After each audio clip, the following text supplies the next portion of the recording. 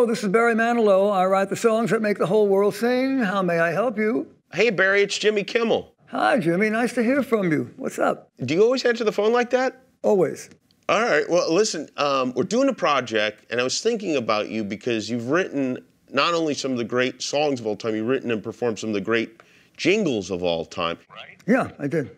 We're doing this big charity thing called Red, and it's a great charity. They're launching a huge holiday shopathon, and all the proceeds go toward eradicating AIDS. And you need me to write a song that will make the whole world sing?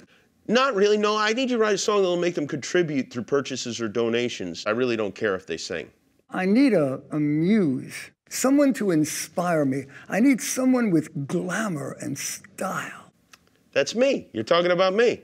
No, I am not talking about you. Well, what about Guillermo? Better, but not great. What, you know what, actually, maybe, what about Scarlett Johansson? Love her. You like that? That'd be great. Wonderful, we have a deal. Great. Get to work. Okay, this should be easy. Okay. Wouldn't you like to do something good? Just by shopping, I'd wager you would.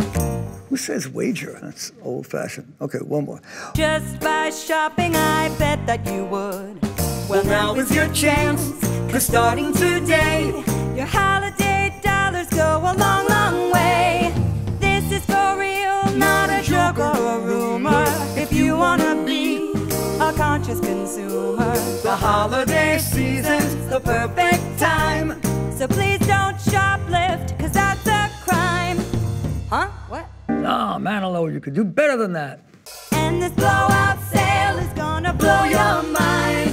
Conquer the stress of holiday shopping by helping stop AIDS, which really needs stopping. Join the Red Shopathon, Red Shopathon.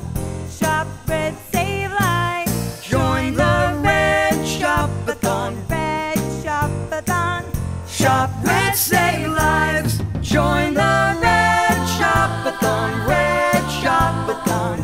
Shop Red. Shop Red, save lives. Wow, that was catchy. Who wrote that? Not bad.